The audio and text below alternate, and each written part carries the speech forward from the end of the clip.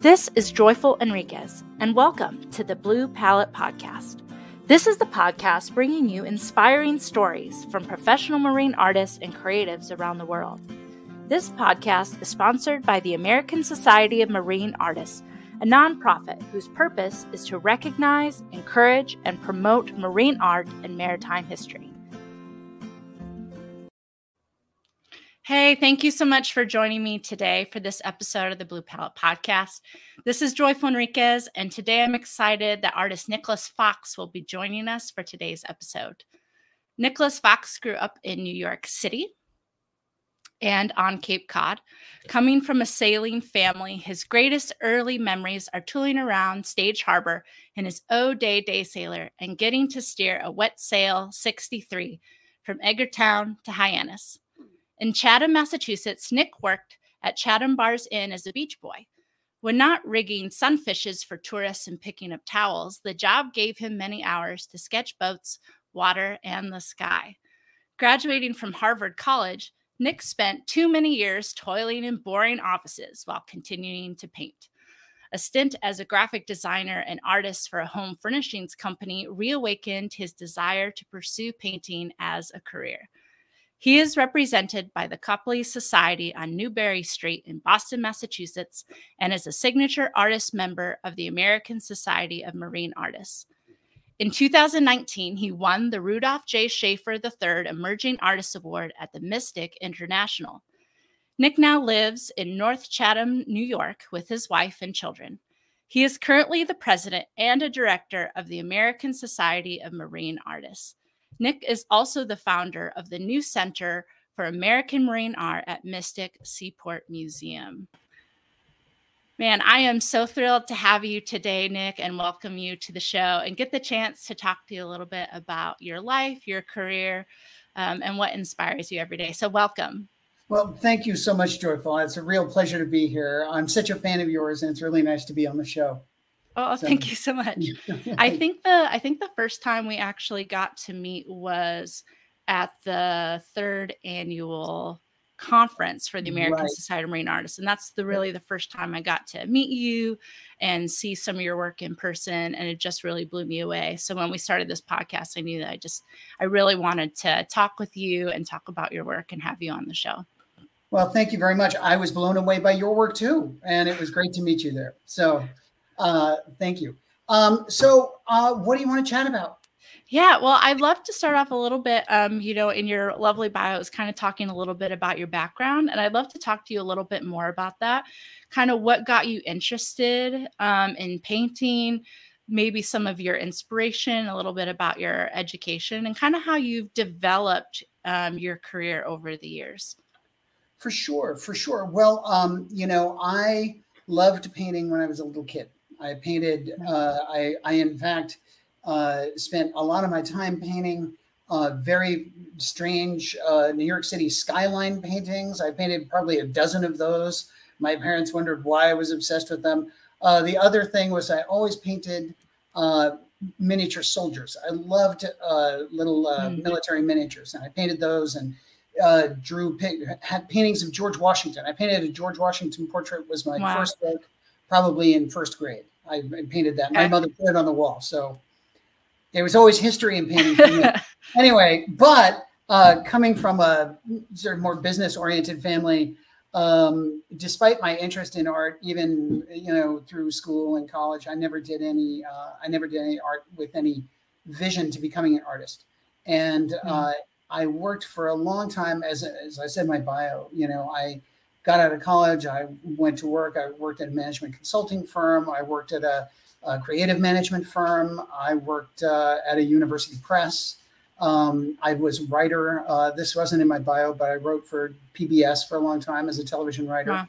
Yeah. And, it was all of that was whatever I was doing, I was always around art. So all of my offices were in New York City, so I could always go to the museums there. The Metropolitan Museum is my home museum. Our apartment overlooked the Guggenheim. Like I used to, my childhood bedroom looked down onto the Guggenheim Dome, that center dome. That's amazing. It was amazing. Yeah, what a place to grow up and have that much exposure to art.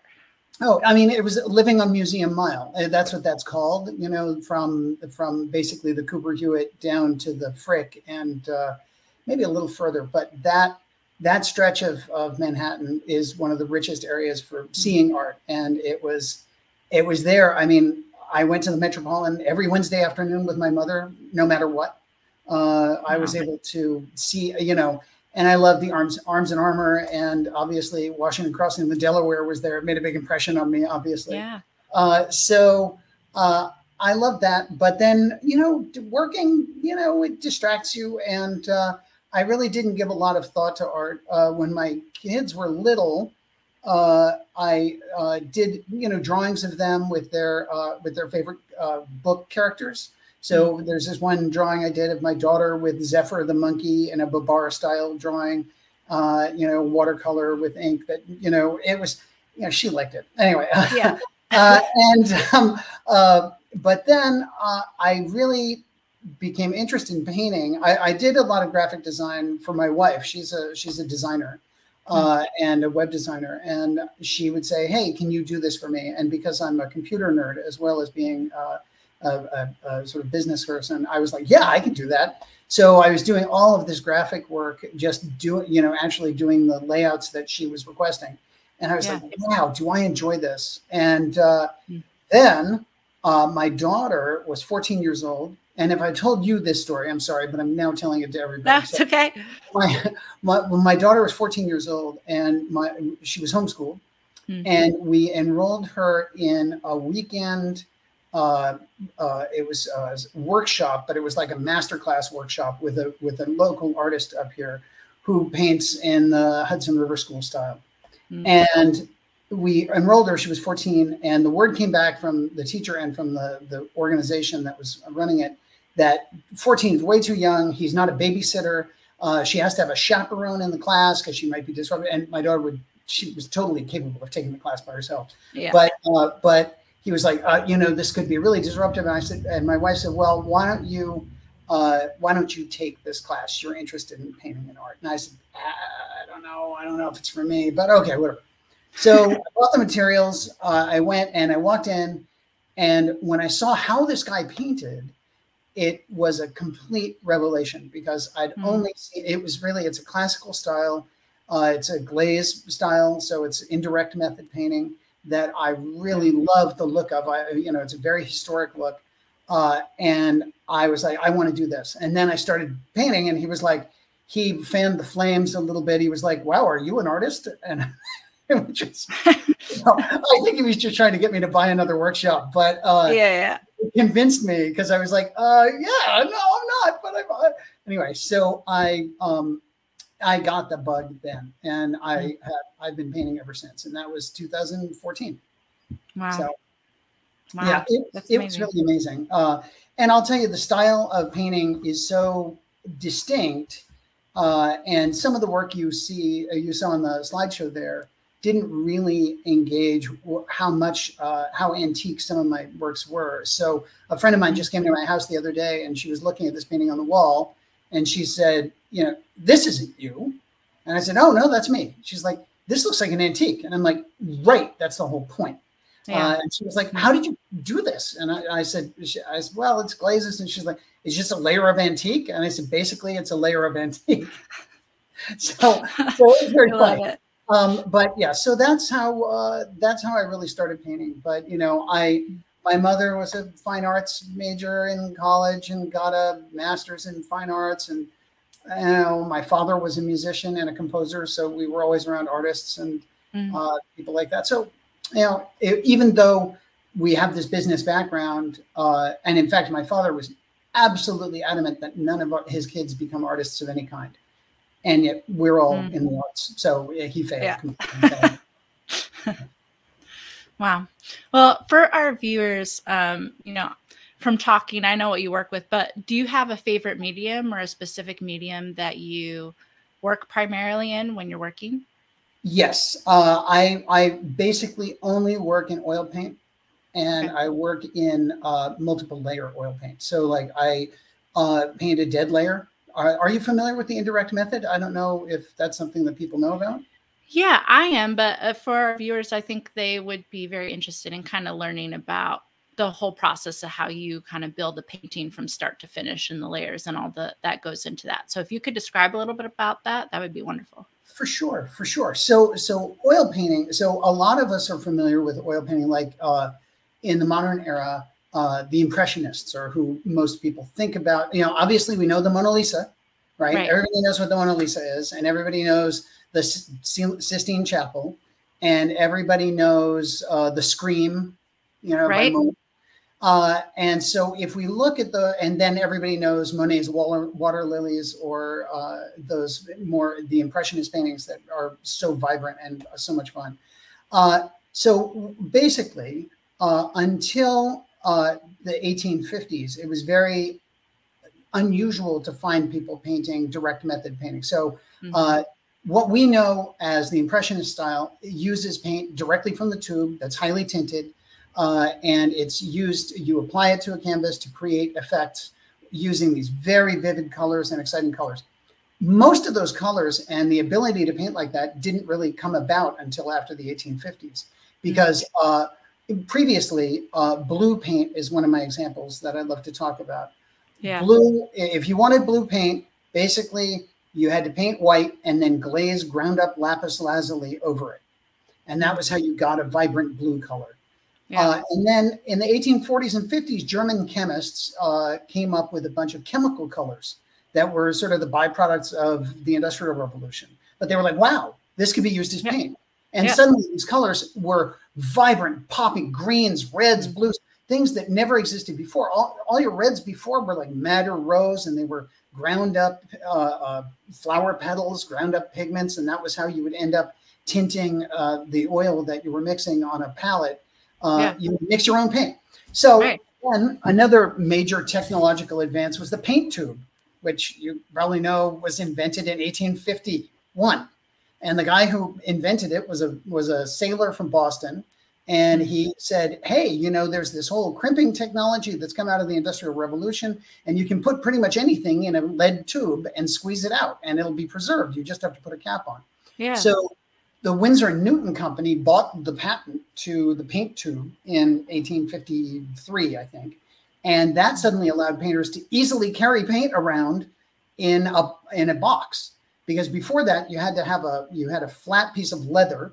You would take your ground up paint and put it on the leather, and then squeeze the leather together and bind it up at the top. And that was your paint pouch. Wow. Not extremely convenient for painting outside, you know? So there were a bunch of technological advances that suddenly allowed people to say, like the Barbizon school was saying, let's paint outside, but you still had to take your mortar and pestle and your colors and grind them and mix them, or these bladders. I went recently to a Constable show, and, you know, Constable, even though he's English, is often viewed as the father of French Impressionism, because all the French Impressionists saw the Constable show. And Constable's palette, his paint box is this, it's like a fishing tackle box. And in it are all these bladders with little silver filigree tops that screw on to a sort of tied mount on these. It's really difficult. So all these technological advances made direct method painting the norm, and actually incredibly fun and easy to do. Before that, many painters only painted in monochrome colors to plan a painting. So it was only value work. So you know about grisaille and all of that, right? Yeah. So painters painted those paintings basically so when collectors came to their studio, they could say, how do you like this painting? And how do you like this painting? And if they said, oh, I love this one, then they would put color on it. Interesting. You know, I did not know about that. Yeah, it was you know, all of Rembrandt's studio, it was filled with these monochrome studies that he painted either in grisaille or in burnt umber. And then somebody would say, I like it. And he would work it up with colored paint because it was so expensive, you know, to use ground up lapis lazuli. And like one of my favorite colors is called asphaltum, which was very expensive because it was made of ground up mummies. They took the resins that were used to you know, preserve mummies where they would take pieces of the bandage and grind them up, isolate that, and then grind it up to make this color asphaltum, which is very translucent. Wow. It's a very warm brown. It's a lovely color. Anyway, so the way I learned to paint was basically I painted in grayscale and then would lay colors on top.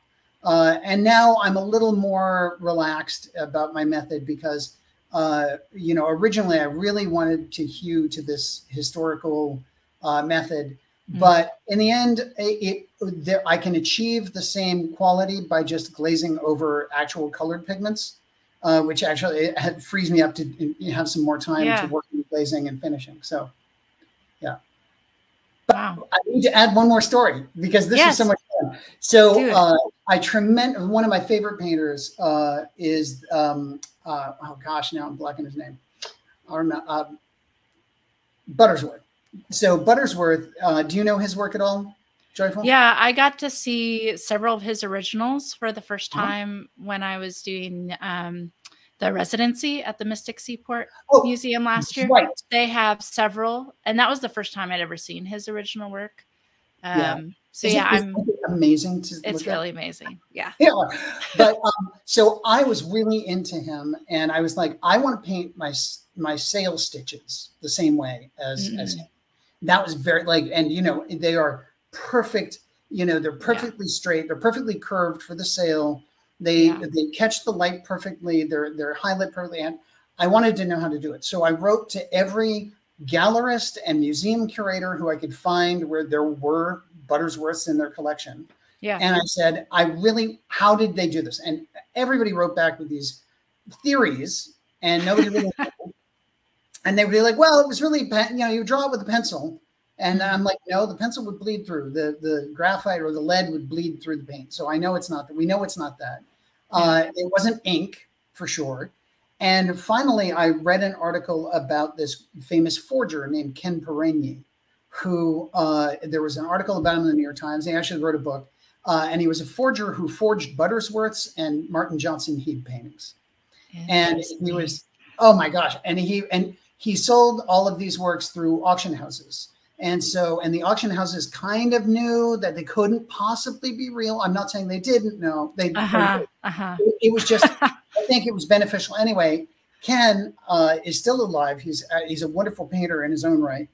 But I tracked him down and I said, Ken, you have to tell me how Buttersworth did this. It is an absolute mystery to me. Did he use some kind of jig? Was it, you know, all the lines are perfect? How? And he was like, nope, I'll explain it. And he laid out it's like an extreme sport where I use a bar as a fulcrum for my arm. Wait, I'm trying to get my thing.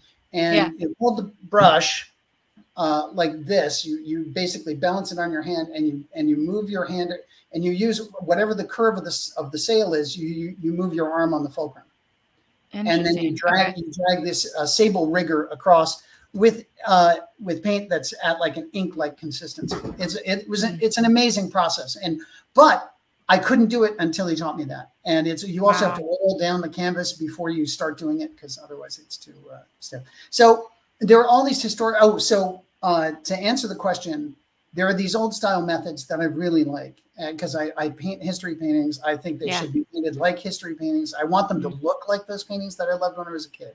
Yeah. So that's what I do. So besides Buttersworth, what would you say are maybe 2 or 3 other artists that have really inspired you, or that you just excite you when you look at their work, that you've learned from? Or yeah, well, I mean, Buttersworth, of course, is, you know, the seminal American marine painter, as you know, that's the way I see him. But you know, obviously John Singer Sargent. Joaquin Soraya Batida. I don't know if you know Soraya.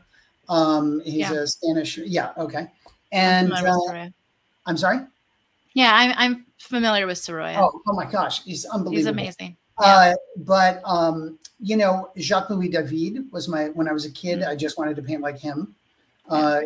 So you know, it's very much an aspirational act for me, is all of this painting. But you know, Winslow Homer, you know, I have to say, you know, a lot of the, and then of course in modern painters, you know, Jasper Johns, I love, and Mark Rothko. These are, you know, and I love modern art. I'm not against it. Like so many, you know, I think a lot of representational artists feel a lot of anger and anxiety about contemporary art and modern art. I don't, you know. So anyway, yeah. Wow, that's great.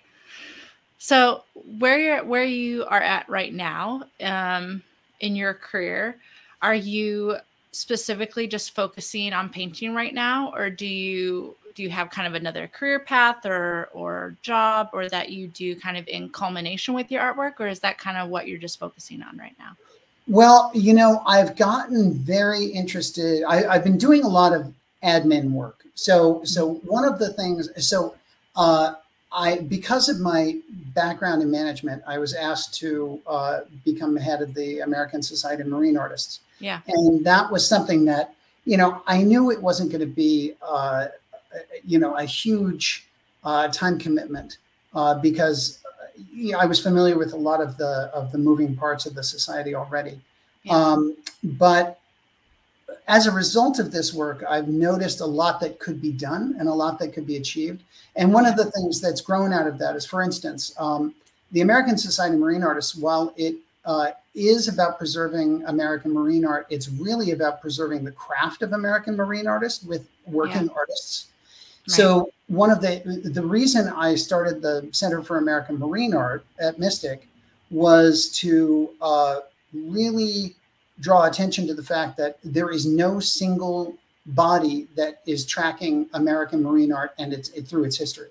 So there are lots of organizations. Right. There are small marine artists, there are small marine art collections all around the country. There are collectors, private collectors. There are, you know, museums, and then there are large museums like the Met and, you know, and the MFA, or I went to the National Gallery last week, and they have a huge number of fabulous American marine works in a very small corridor in these tiny little galleyway, you know, slots where they have them hanging on, you know, basically pegboards. And I'm like, this is where these are? Like, I didn't even know you had these. So the Center for American Marine Art, the goal is to actually create a registry of all of these works around the country, so we know what's out there and where they are. And, you know, if you're interested in learning about a particular artist like Buttersworth, you'll be able to find all of the Buttersworth paintings in one spot and be like, oh, this is what this guy did. And that's amazing. See the yeah. So that's become a real passion for me. You know, I've recently been really interested by the National Maritime Historical Society. You know, we just did an invitational show with them, and I was down there in Washington for their annual dinner, and then I went to the Council of American Maritime Museums conference at the what's it called? The Chesapeake Bay Maritime Museum in gosh, I can't, St. Michael's, Maryland. And it was phenomenal. It was just a great experience. And I really think that there is a lot that needs to be done in terms of maritime art and maritime history in this country. Yeah. So. Well, I think that's really important. Personally, as someone who is interested in history or is fascinated by history, that kind of work and these types of things that you're doing, I just think they're really important. That we don't lose some of these, even what you were talking about with the paint tubes and like the patents and how that. I mean, I think today, a lot of us, we don't even think about things like that, just how much what we're able to do and accomplish in art today is credited to all these people who've invented technology like this that makes our job so much easier. And that it's important not to lose touch with that, with the development of different art technologies and kind of how other artists throughout the ages have kind of paved the way for us and what we do now. And I think it would be really sad if we lost that information, if we weren't able to learn from that. So thank you for what you're doing with the center. And I think that's really important. So thank you for sharing about that. Well, it's my pleasure. It's also an honor to be able to work in this field and be able to speak about these things. I will say something important for all the marine artists out there, for all the artists out there listening to this. You know, one of the things that I'm a big tech guy. I love using any tool I can find to help me improve my work. If it's Photoshop or Unreal Engine or Blender or Rhino, which is these are building 3D models. I have a lot of artists evince some concern about technology, and certainly many of our peers in the society are, say, I don't believe in technology. I don't care about it. I'm an artist. We're doing this antique, art form that, if you wanted technology, you could just make it on a computer. I said, well, sure, that's fine. You can say that. But the reality is, painting has benefited from technology since day one. Right. There's no need to be afraid of technology. Paper towels. Let's just talk about paper towels for one second. Do you use paper towels when you're painting? Yes. Okay, so do I. Do you know any other painters who don't use paper towels? And yet we never say, oh, well, I don't like to use paper towels. I'd much rather use, rags from cleaning out the coal bin. I don't know, so I really have to say, and meanwhile, I also use something so antique that most people think it's crazy. For my solvent, I use rosemary oil.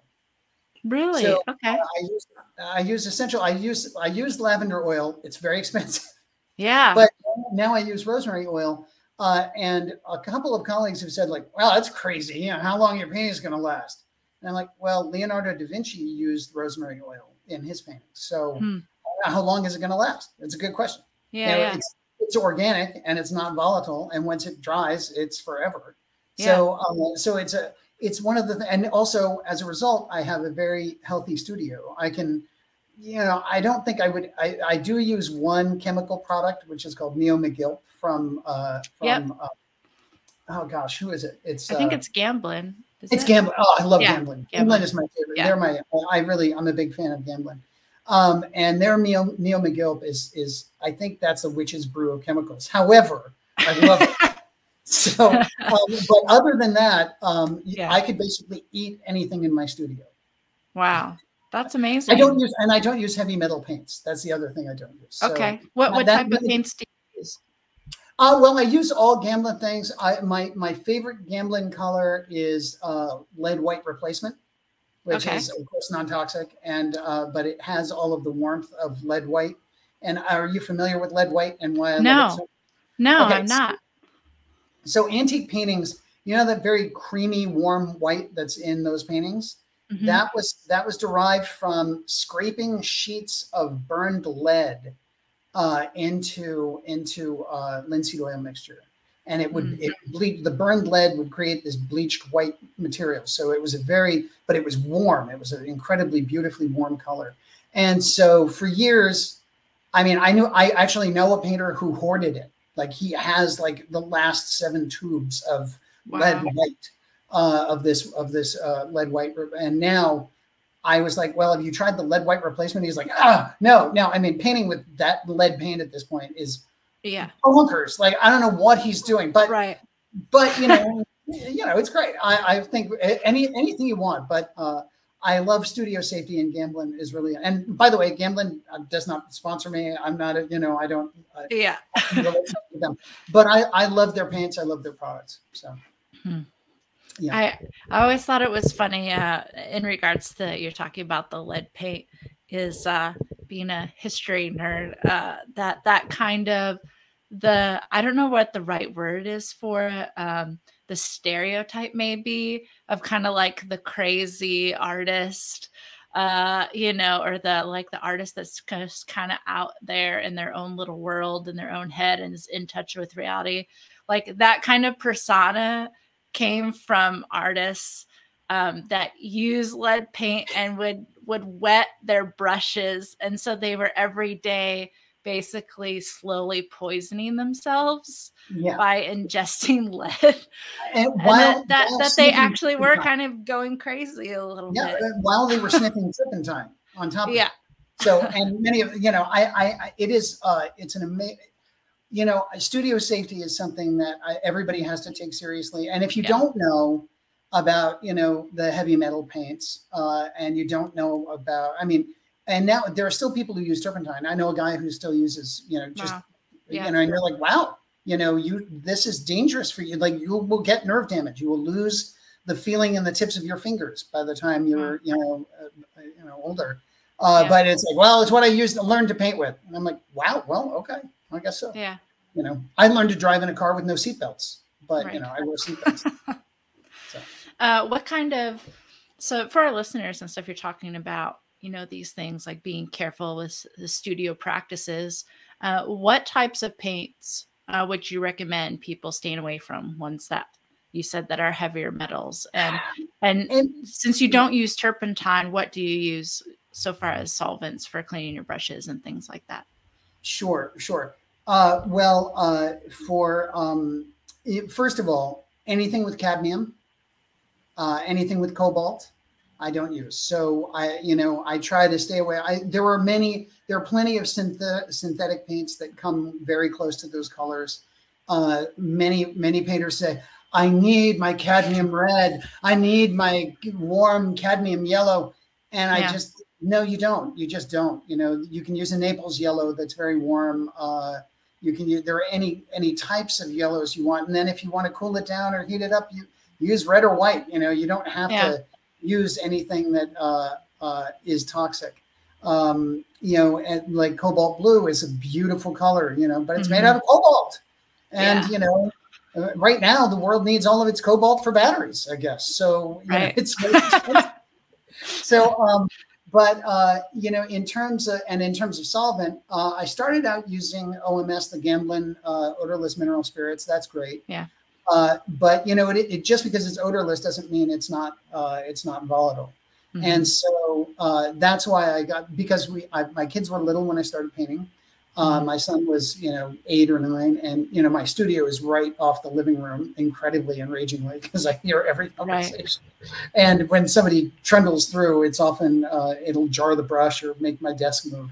It's an old house, so so I was really searching for things that wouldn't be toxic for any neural development of my kids, and then I was reading. I can't remember. It's an iconic book in everyone's art history class. I can't remember what it's called. I have it on my desk, but it's Artists and Their Materials.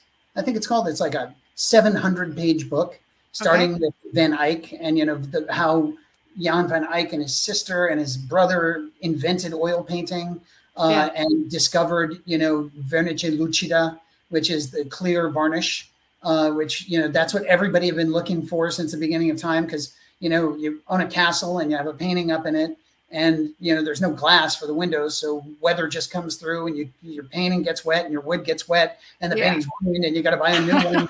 And you know that, and so the idea was, if you can paint with your pigment suspended in linseed oil, which was clear, you know, that was one of the reasons why linseed oil was used, and then varnish it. But the problem was that all varnish was derived from boiling pitch, right? Tar from pine trees. And so the search for a clear varnish, vernice lucida is what it was called, right? Was like, that was the technological push. And like Leonardo, for instance, when he was painting, you know, painting in France in particular, was like, I can't get clear varnish. If I could only get clear varnish, I could good paintings. And his method was, he felt that if he used some of this varnish that had a distinctly brownish tint and would often get darker with age, he would paint them, and then he would leave them in the noon sun for a couple of hours every day until he felt that the varnish had been bleached enough by the sun, by the UV radiation. So, but of course, one of the problems was, because you had the wet paint drying underneath and you had the varnish drying on top, and you had moisture from the wood in the back from the condensation from the sun hitting the varnish. That's why so many of his panel paintings are cracked in the center, because there was a lot of cracking because of that. And he would often say, apparently that was a big problem for him. So when the Van Eycks came up with vernice lucida, which allowed you to then lay color in a clear varnish, it revolutionized oil painting, because now you had these basically ultra preserved paintings that wouldn't, you know, be affected by moisture and rot. So, I mean, it was an amazing technological discovery. But it was, you know, using what mediums they use. So I, like, as I was saying, I use rosemary oil. Lavender oil also works. These are essential oils that you can, you know, I wouldn't drink them, but you can put them on your, like, I buy, you know, organic, what's it called? Spa grade, medical grade oil, which is, you know, I get a big canister of it. And it's 5 pounds of it. And it does cost like $150, but it lasts like 3 years. Yeah. So, you know, I mean, for me, it's worth every penny. Then I just use linseed oil as a medium if I need. And then sometimes I use that the Neo McGill, which even when it was originally formulated, and you know, all painters had different versions of it. You know, it was a secret thing. Everybody had their own little Neo McGill. That was a toxic witch's brew. Every one of them. I mean, I think they were all losing their minds over it. So So that's all I use. And then for brushes, I just buy the cheapest brushes I can. The only brushes I indulge in are Rosemary and Company's Sable Riggers. Yeah. So those are they're just for me, and I'll burn through probably one a painting. Like, you know, it'll last me one painting, and then I have to get another one because I use them. You know, I use them very well, very nicely, and then I'll leave a painting for a day, and it begins to harden, and I have to clip away the little outliers, and then. But I love those brushes. But everything else I just buy at like Michael's Crafts. You know, I go and buy the little plastic boxes of brushes. So, Man, that's awesome. So what kind of, so far as your surfaces, what type of surfaces are you normally painting on when you're working? So I really like panels because panels stack easier once they're dry for me. So I really like them. And I don't have a huge studio. But my panels I generally buy artboard panels. Sometimes if they're very large, I buy them mounted. But mostly I just buy the panels and cut them down because I do a lot of smaller paintings. And then I gesso them to have a sort of linen-like pattern in them. So I use gesso very thick, and I brush in one direction, and then I brush the other direction.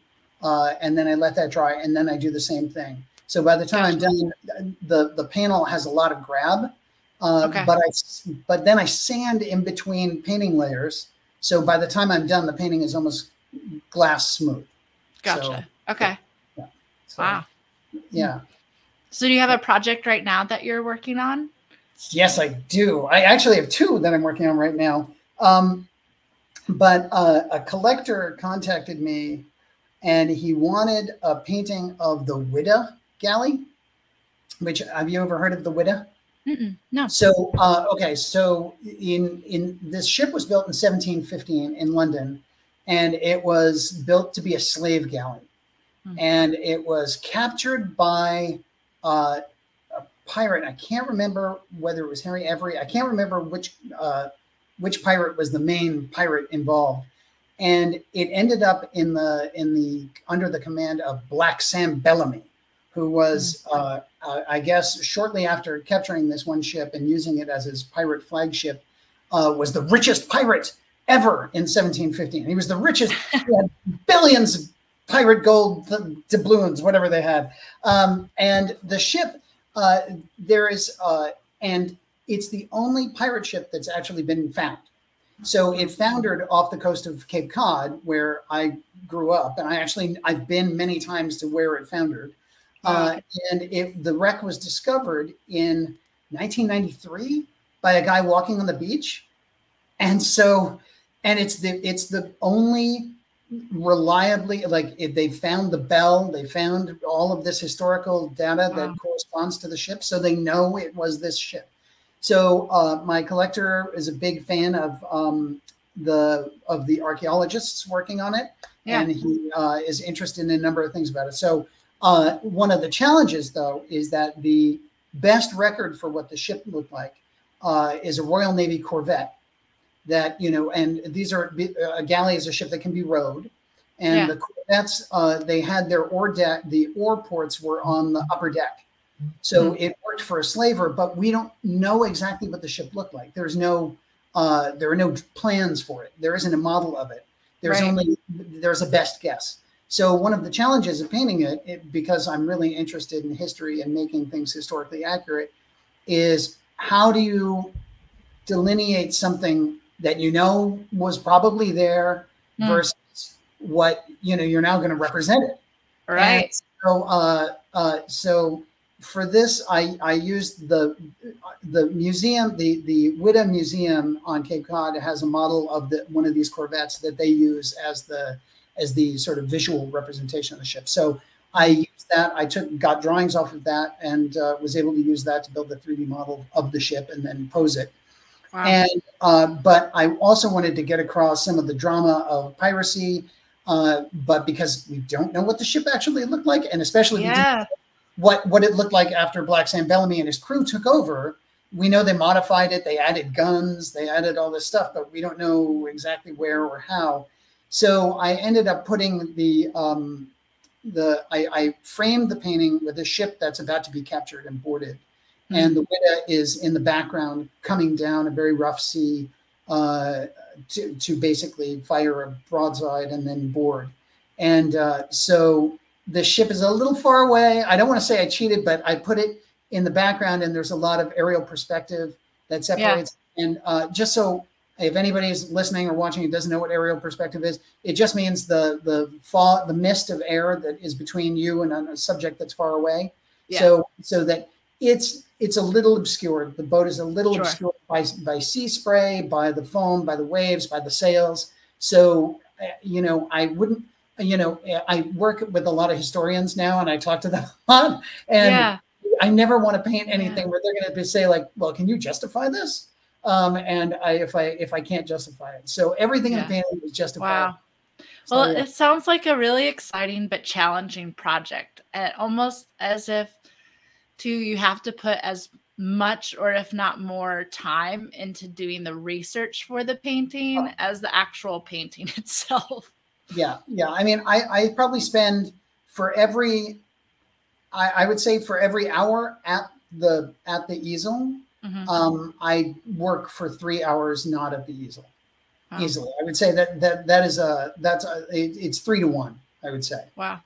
Yeah. Man. So I think that would be really challenging then as a professional artist to price your work or to figure out, you know, for selling the worth of that, since you're putting in, you know, there's so much more that goes into it than just the actual painting of the painting or getting the source material or whatever that you're painting from.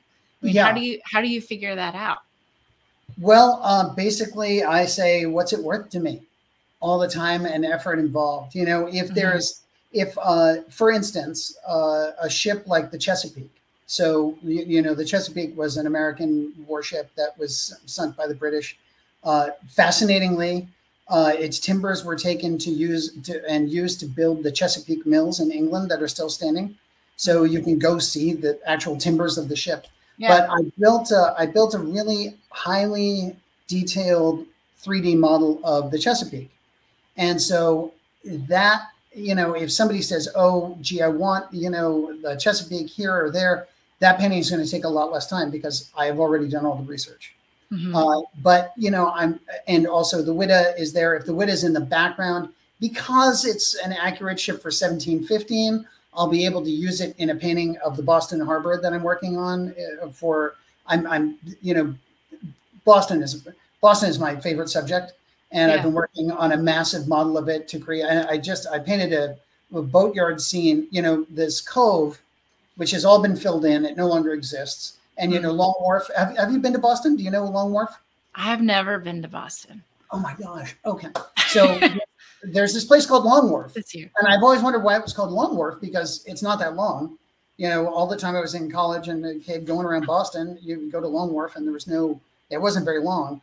And what happened, and I read about it, it was like, oh, it was a wharf that was a third of a mile long. And I was like, well, now it's a few hundred feet. I don't know what the big deal is. But it turns out that basically all of the land in Boston from just 2 blocks down from the old State House is landfill.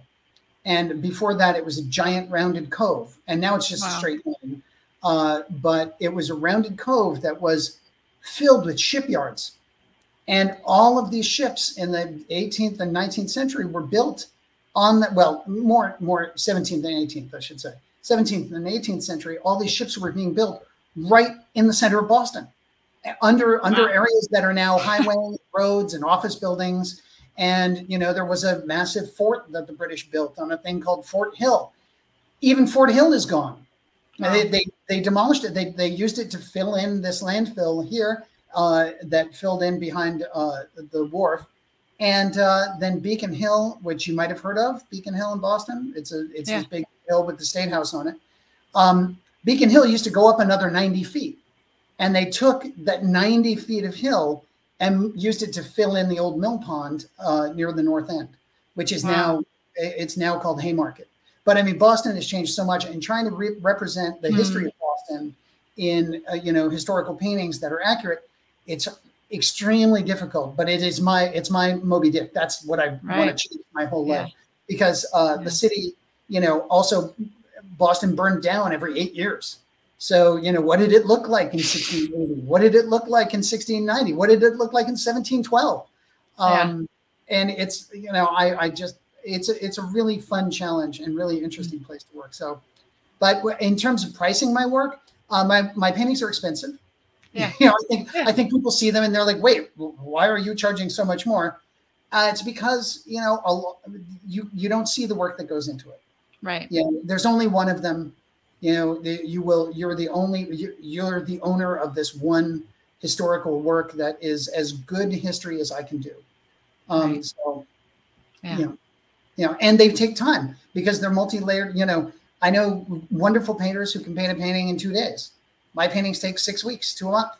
You know, a month to 6 weeks or even more. Like I painted this painting of the Widow. I've been working on since April. Like beginning of April, I think I started it. So yeah. And do you ever feel like when you're spending that much time on a piece that you get tired or have, I don't know, like artist block or something? I mean, how do you deal with kind of like the longevity of one piece, kind of like staying with it? Because I'm sure, you know, you must get tired. Well, I'll tell you that. Sure. Well, no, I don't, and I can explain why. So so I think I mentioned I was a writer for a while, and one of the great things that I learned early on as a writer is that there's no such thing as writer's block. It's just that you don't know enough about your subject to figure out the solution, right? So anytime I'm feeling like I don't know what to do next, I do more research. Because that's the real challenge, is to make sure and then, as you know from painting, whenever you sit down to paint, it's an epiphany. You learn something new about yourself as an artist. You learn something new. You see something that you never saw before, and that to me, like, and you know, if I was just doing work after work after work, I think I might lose some sense of that. But because I'm so focused on one thing for so long. I get, you know, and by the way, I know that my style isn't for everybody. And like, I have wonderful painter friends who are like, I could never spend a month on a painting, one painting, or 2 months on a painting. And it was, I have to say, it makes me so happy. I get so much pleasure out of it. And I go back in. And one of the great things about painting multiple layers is I can wash off the last layer and go back. It's like I can hit undo if I come in the next morning and I'm like, what the heck did I do yesterday? Then I can just, the linseed oil, I just brush it on, and wherever I didn't like what I did, I can just wipe it off, and I won't get down to the lower levels. So the painting is still there. I don't know. I love it. That's awesome. I think there's something to be said for creating works that you have enough fortitude and patience and care to spend that long on one piece. I think especially today and kind of like this social media heavy, that there's this expectation that you just need to be whipping out pieces every day or every week just to have something to show people. But I think a lot of care and artistry and masterworks come from people who dedicate time. It's not about, oh, what can I quickly show people that I'm doing? But, you know, you're cultivating this experience and you're giving it enough time with the piece to really flesh it out fully and create something that's really going to last and be memorable. And that, I don't think that kind of art happens overnight.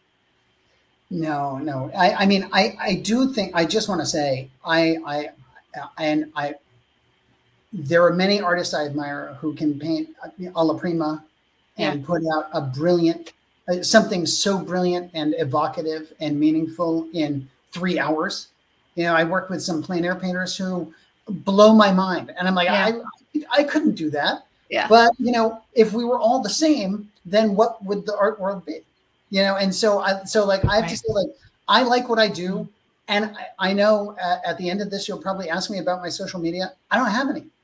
I mean, I have a website, and I have a little bit of a YouTube channel called The Painter Studio. But other than that, and there are 3 videos on there about how to paint water, just in terms of technical terms, because I think a lot of people get stressed out about how to do that.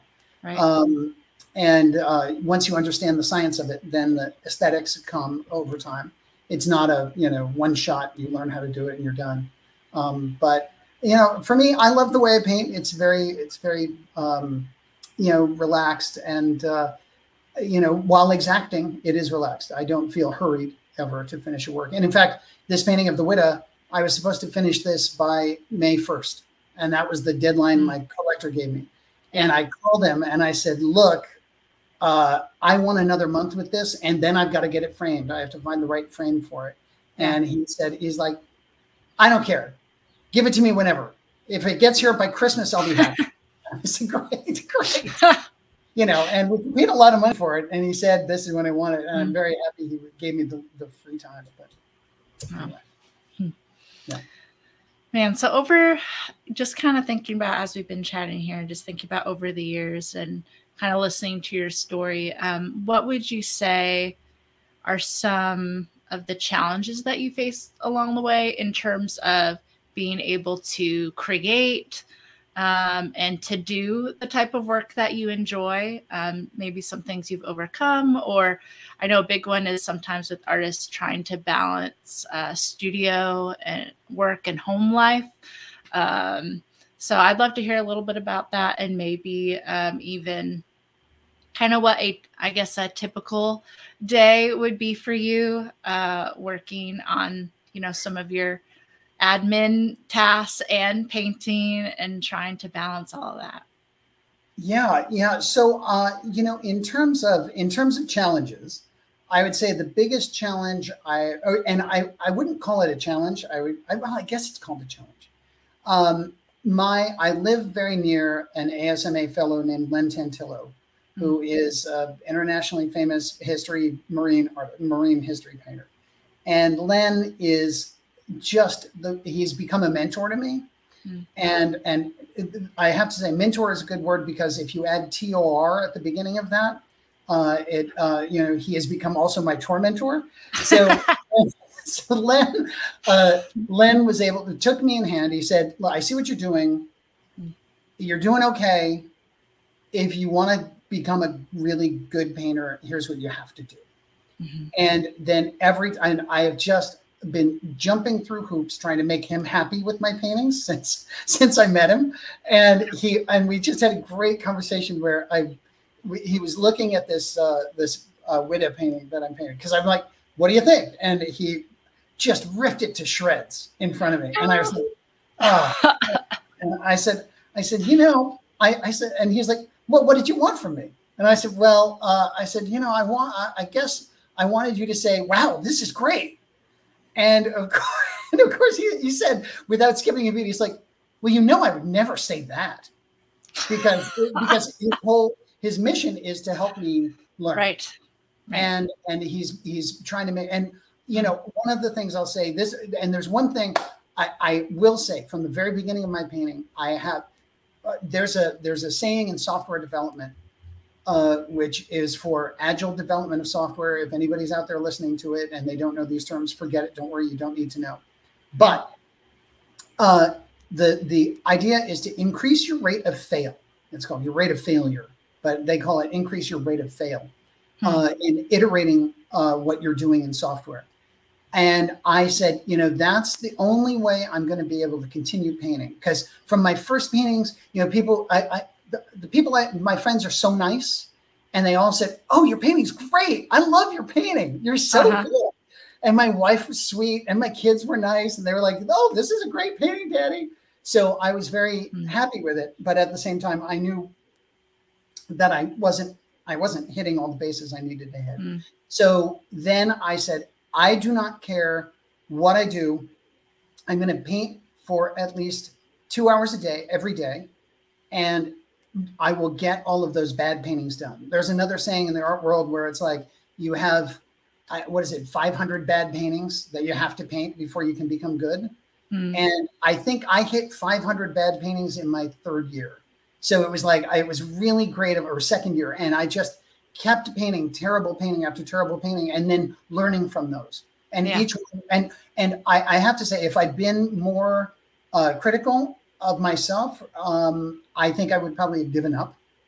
But, you know, now I can say with some authority, never give up. You know, when I started a life drawing class when I first started painting. I was like, I should probably learn to draw well. You know, I was a good drawer as a kid and even as a grown up. But then I was like, I should learn to life draw. So I went to this life draw group. The people there were phenomenally good. They were just wonderful artists. And I'm drawing these, you know, gaunt stick figures who look like they're about to drop dead. And I'm like, this is a terrible drawing. But I let myself fail again and again and again. And now, you know, 5 years later, we have a joke in the group that it's like whoever does the best drawing in the night gets to go to Italy. And so, you know, on some nights, I'm the guy who gets to go to Italy. So I feel very happy. But yeah, I think failure, not being afraid to fail and embracing those failures as an artist is the most important thing, because you have so much to learn.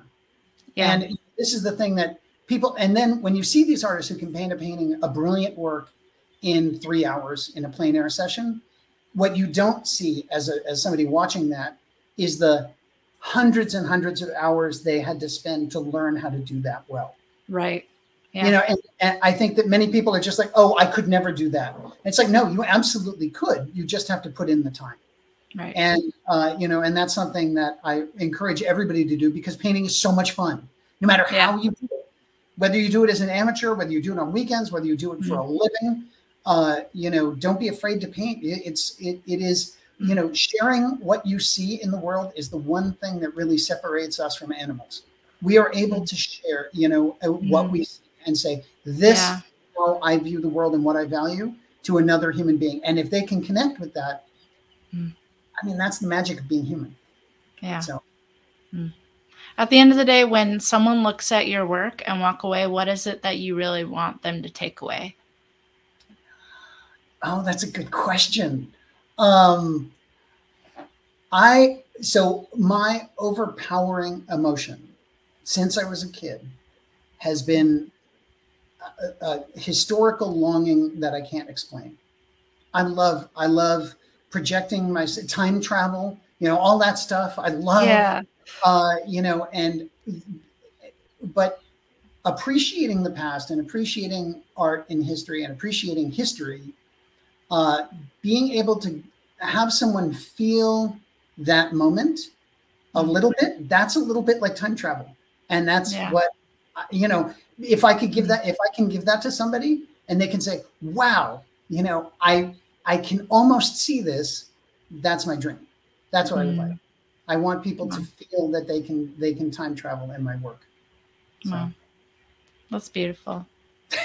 I love it. I don't know. I've never thought of it that way, but I guess now, you know, that's something very special. You know, and not everyone can or has the ability to do that.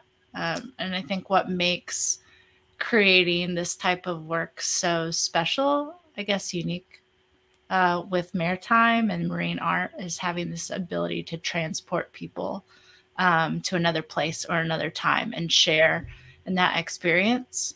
Because I mean, just thinking about, there's so many people that, you know, are, if you're painting a historical ship, obviously they've never been there, but anything that's on the water, a lot of people don't even know what that's like to live by the water, be around the water, and kind of that very peaceful, magical experience that you get when you're surrounded by a large body of water. I mean, there's not a lot of things like it. You know, your paintings are incredibly exciting for me because, you know, I'm not a diver. I will never dive. I'm afraid of diving. But when I see what the world that you share, that's incredibly thrilling to me. It's exciting and it's beautiful. And you convey that sense of majesty and peace and beauty so well in your work. You know, that's, you know, it's a gift that you are giving the world when you paint a painting. And it's really wonderful. Thank you. Thank you. I feel like when you were talking earlier about, if I were honest, one of the things is that I struggle with as an artist is being kind of afraid of failure. Like almost this pressure when I'm working that I want to do these animals justice and the experience justice, almost to the point where I have this anxiety about that every piece has to be perfect or be a masterpiece. And that's just really not how the creative process is. Or that, like, when you're focused so much on just trying to make every piece a masterpiece, sometimes you miss out, you lose some of the joy of just, it's fun to paint, you know, and that if you're so afraid, it kind of takes away from that joy. And then being able to be honest with yourself and your work and say, you know, every piece doesn't have to be a masterpiece, but that doesn't mean that it doesn't have value, because I can look at it and say, okay, this worked really well and this did not work well. And what can I learn from that? And what can I bring from that experience into the next piece that I do? Like you said, so hopefully 500 paintings later, I'm actually achieving what I really set out to achieve in the beginning. And you, I know you have faith that you will, even if if you ever feel that you haven't achieved that in a work, which I feel you achieve it a lot. But I just want to say that, you know, as you know, I interview people for the magazine, for the American Society of Marine Artists News and Journal. And one of the questions I often ask artists is about fear, because I had this great experience. It was at this drawing group, and many of the guys paint during the drawing group too. So they're actually laying in paint while we're sitting there for 3 hours or 4 hours on a Wednesday night. And I realized I wasn't breathing while I was drawing. And I was like, gasping. I went, you know, what's wrong? You know, what? And I was like, and I turned to this guy next to me and I said, I don't know what's wrong. Like, I'm just holding my breath here. He's like, because you're anxious. And I said, I'm afraid. I was, you know, I'm in touch with my emotions. And I was like, I'm afraid. What am I afraid of? And he's like, not doing it justice. Exactly what you said. Yeah. And, you know, that fear is I find it so fascinating because, you know, when we look at a master artist, like we look at a genius who we admire, we're only seeing 5 to 15% of their work, right? Maybe 20% of their work. And the other 80% is gone. Nobody's seen it. It's terrible. They threw it away. They burned it. They recycled it. They painted over it. You know, this is the thing that all artists need to get relaxed about, because it's like there's nothing you can do to make more like that. And I don't believe in genius. I believe it's about preparation and observation and perseverance. You know, but that's my personal philosophy. I think that if you know, I know that a lot of people believe in this magical thing called talent. And of course, there are people who have been thinking about painting and doing painting since they were basically in utero, are naturally gifted or talented. And, you know, I have a friend who, he's an artist, his wife is an artist, and lo and behold, their daughter is an excellent artist. Right. And they're surprised. And I'm like, how can you be surprised? All she has seen since she was born is two people making art all day long. Right. So, Yep. and they're like, well, it's obviously natural talent. I mean, I'm like, well, is it, or is it that she's just, you know, I have a thing, Yeah. you know, writing, my father was a composer. Mm-hmm. Writing music is not a mystery to me. It's like magic to some people, right? Right. But I watched my father do it every day. It was just his job. Right. So, you know, so, and, you know, some of his songs are great and they're, you know, people love them. And I'm like, that's great. It's the same with painting. You know, if you see it done every day, it's not magic. And as one of my shrinks once told me, and, you know, I only saw a few, but one of my shrinks, he said, I was working in the film business at the time, and I can't remember what it was. And I said, well, it's not brain surgery. And he said, you know, he's like, have you ever thought that brain surgery isn't brain surgery to brain surgeons? It's just what they do every day. Right. And when he said that, I was like, oh, actually, that's very true. Yeah. Interesting. Have you ever read the book Art and Fear by David Bales? It's not a very big book. It's probably only like that. It might be 150 pages. It's a great book. I'm actually reading it right now, so it's interesting that we're talking about this. I'm going to write it down so I can get it. That's a great book. David Bales? Yeah, David Bales, Bayles. Okay. Great. It's called Art and Fear, Observations on the Perils and Rewards of Art Making. And he kind of talks about this idea of the genius or whatever and the actual practical side of art making and deal with this kind of inner fear that artists have. It's been so great. I've been learning a lot, and a lot of his ideas resonate with me. And I think it's sad with this idea of genius. I totally agree with your viewpoint, but there's so many people that have this idea of genius. The reason why I say it's sad is that because of that, I think there are a lot fewer artists out there than there could be, because they're like, oh, well, I just don't, you know, that's only for the select few, the special people, as it were, that are endued with this magical talent power. And I don't feel like I have that. And so even though I'm interested in it, even though art excites me, I'm not going to pursue that because I don't have the genius. And I think that keeps a lot of people who could be very good artists from ever kind of walking that path. And that makes me sad. It is. I mean, you know, it is a tragedy. And there's, you know, there's a great, do you know who Beverly Sills is? Did you ever hear of, do you know? Mm-hmm. She was an opera singer, but she had, her daughter was hearing impaired. And people would say like, oh, well, you know, she shouldn't sing. And, you know, it's terrible to hear her sing. And Beverly Sills said this great thing. She said, you know, if only the birds with the most beautiful, if only the bird with the most beautiful voice sang, the forests would be silent. Mm. And that's the way I feel about painting. I mean, if you, you know, when you hear somebody say, oh, you know, I love John Singer Sargent and I'll never be able to paint like that, so I'm not going to paint. Mm.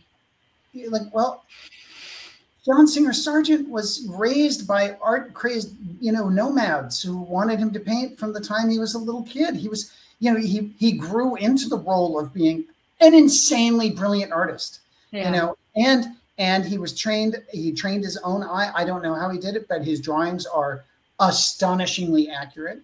But even he, while he was working on portraits, it wasn't easy for John Singer Sargent. He was famous for, you know, he would spend 8 hours trying to get somebody's eye sockets in the right place on their head. You know, and then he would fail and wipe all the work off and start again the next day. Right. So, you know, it's not easy for anybody. But when you look at the finished product, it looks effortless, right? Yeah. And I know we're going over time a little, but I have to tell this one story about one of my favorite paintings. So John Singer Sargent painted this painting called El Jaleo, which I don't know if you're familiar with. It's E-L space Jaleo. And it's of a Spanish flamenco dancer in a cafe that he saw. And it is a huge painting. It's in the Isabella Stewart Gardner Museum in Boston. And it is 12 feet across and 8 feet high. It's a gigantic painting. Yeah. The frame alone must weigh half a ton, and it's a big, thick, 12-inch frame too. So, but this painting, looks so effortless and so masterful. When you look at it as a painter, you say, why would I bother doing this? I could never do this. Yeah. Now, Sargent, knowing his own obsessional limitations, really admired the free-looking style of the Impressionists and wanted to paint an Impressionist-style painting, and that's what he was trying to achieve with El Jaleo. He planned every brushstroke for 8 months before he painted the painting. He planned out what width brushes he would need to paint the white satin of her dress. He deliberately flattened the musicians against the wall to make them look more like cutouts because that matched an Impressionist style. Everything in this incredibly evocative, light, moving, exciting work was planned by a master painter for months. Wow. And he did paint it in a short period of time. He painted it over the course of 10 days. But it looks effortless and it looks brilliant and it's beautiful and inspiring. Look it up after the podcast. I will. Yeah. If you're familiar with it. And look at that painting. And when you look at her dress and the white thing, and he did studies of her pose. Her pose is impossible. No dancer could be in that position. And he worked on the pose. He had models pose. He had them leaning against things, holding their arms back. It's stunning, but it was all artifice and art. I don't want to say artifice. It was art that he was applying to this scene. So whenever anybody's out there thinking, I can't do well enough, I'm not a good enough artist, I don't know how to do this. Well, you spend 8 months planning out every brushstroke and you might be able to churn out a masterpiece too, really, truly. So anyway, that's where I am. Well, our time is drawing to a close, but I would like to kind of in regards to what we were just talking about for our younger listeners and listeners who are aspiring artists or interested in marine art. Is there one thought or piece of advice that you would like to leave with them as they're going out into the art world? Yes, there is one major piece of advice that I give everyone who I talk to, and it's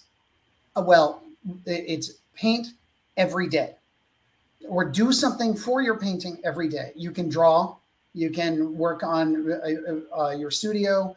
If you can do research, but you have to do one thing every day, and preferably for 2 hours a day. And I know that that's a lot of time for most people. I'm an early riser, so I get up at 5:30 in the morning. So I work from basically 6 to 8 a.m. is my art practice time. And that leaves me the rest of the day. I can do administrative tasks, take the car to be serviced, everything like that, go to a job. But I commit that time. And even if I don't commit that time, I still do one thing every day for my painting career. Because then you never forget it. It's very easy when you're starting out and when you're first working to say, like, I'll do that on the weekend when I get there. Yeah. Just do one thing every day. If it's research, drawing, a sketch, preparing canvases, whatever it is, or surfaces, one thing a day. Just and it doesn't have to take a long time. Just so. Well, that's a lot more manageable. I think when you're first starting out, you can be overwhelmed by all the things you feel that you need to do, but just focusing on one thing a day, I think that's very helpful. Yeah. So thank you. Well, thank you, Nick. I really appreciate you coming on the show today and spending time talking about art and history and your story. It's been a really pleasure. So thank you. Well, Joyful, thank you very much for having me. It's been a pleasure. Have a great day. Thank you for listening to the Blue Palette Podcast. This has been your host, Joyful Enriquez. If you would like to learn more info about ASMA, you can find them online at www.americansocietyofmarineartists.com and on all social media platforms.